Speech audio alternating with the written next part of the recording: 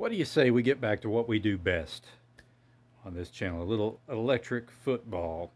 I've got the Packers and the Falcons set up here. The Falcons currently possess the ball. It's 3rd and 15. This is going to be a pass play. I'm set up in a kind of a wacky trips left here, so we've got all the defensive backs on man coverage here. I do have, well, that is a middle linebacker acting as a safety and a free safety behind him. Otherwise, this is definitely going to be a pass play. But we're going to, I like to do my audibles here, so we'll go ahead and start with that. This is just a downfield pass. I've got some routes in mind, but it's going to be up to the defensive backs whether I'm able to execute any of those routes, okay? So, I'm going to put the tight end in motion.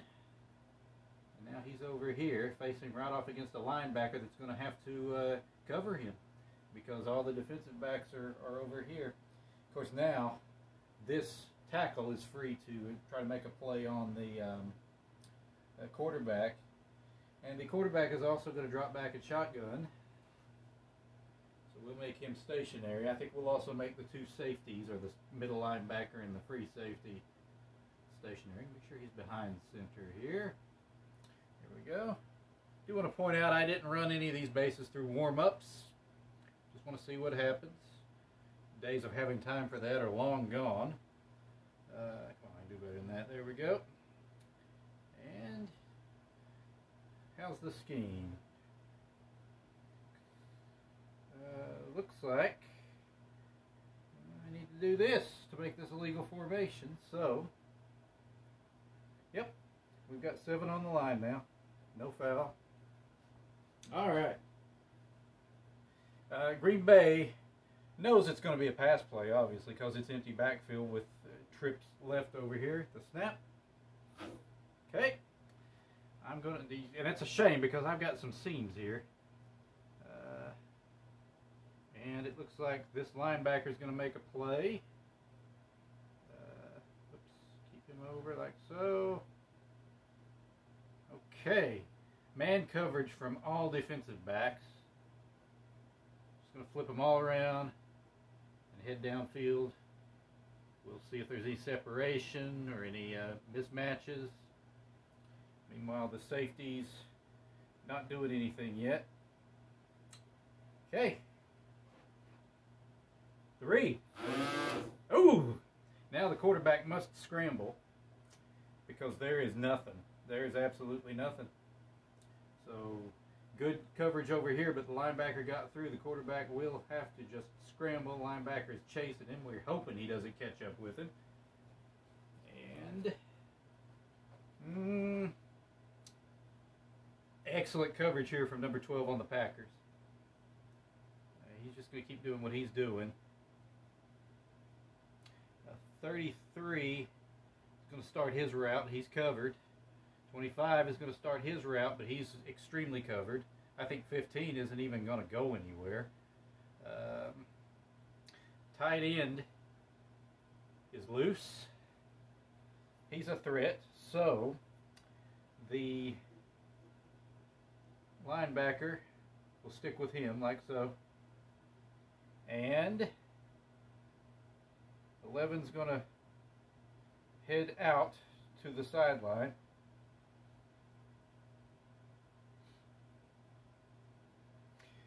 Needs to follow this, and we've got to put number 87 back this way, or he'll cause an ineligible receiver downfield. It would be sweet if he blocks the linebacker. That'd be excellent. All right, I think we're set up. The quarterback cannot afford to approach the sideline because it's a foot race to avoid being sacked. So here comes a crucial scramble. Yeah, he's all right, but now he must throw it. He is under defensive pressure, and it looks like number, gosh, will it be 30? Well, let's move. Let's position all the offensive players before we make any choices on where to throw this ball. Okay. Pocket sort of collapsed here. We can afford to take the free safety loose now. And the middle linebacker, pivot him this way. we've got some stuff going on here.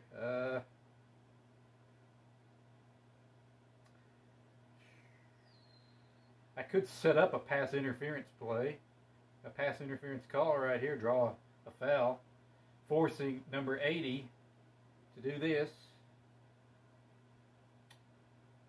58's covered.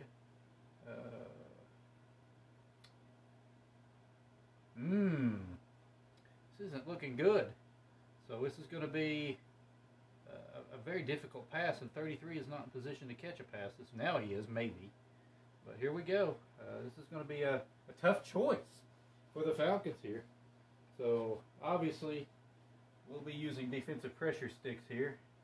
Here's your quarterback. White.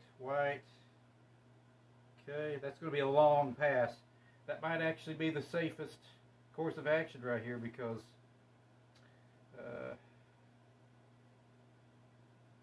great defense by Green Bay.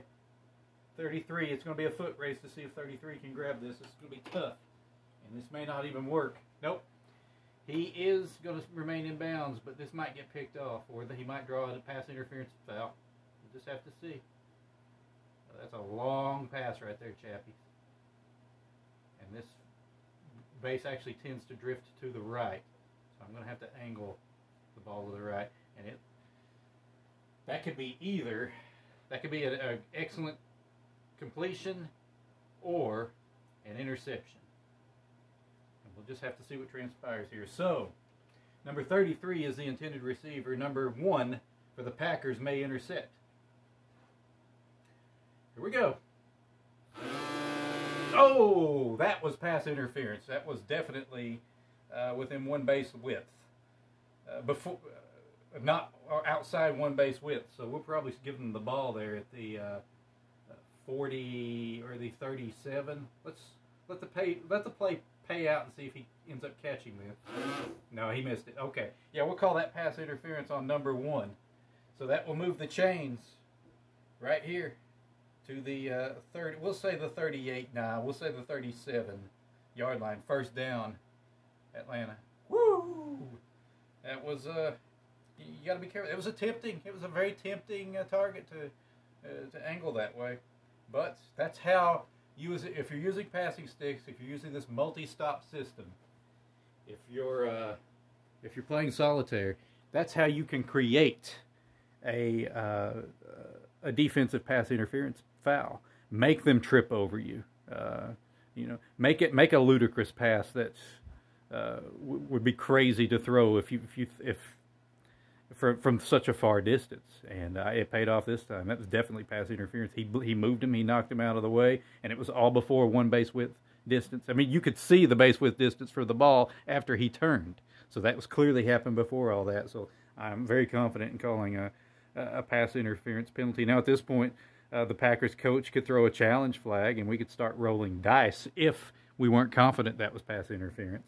And I would roll ability checks for probably a contested ability check for the defensive back stat on the Packers and the wide receiver stat on the Falcons.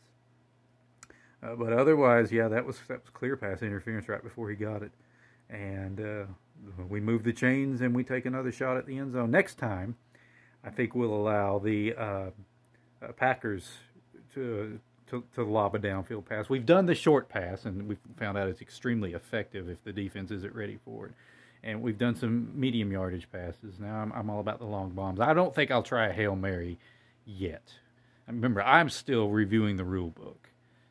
Since it's been over a year since I formally played. Well, of course, that's hard to say now. It's been a few months now, but since I've been back in it. But I'm still, next time, the next chapter in the EFHL rulebook is punting. But I want one more downfield pass. As much practice as passing is the most difficult thing to do with passing sticks in electric football. Now, if you're good with the triple threat quarterback or your third party passing quarterback of choice, then passing is a breeze. But with passing sticks, especially with that defensive pressure, and I'm glad that happened. I'm glad the linebacker got through to put that pressure on and make it even more challenging, more difficult. Had that been no defensive pressure, I think he would have caught the pass.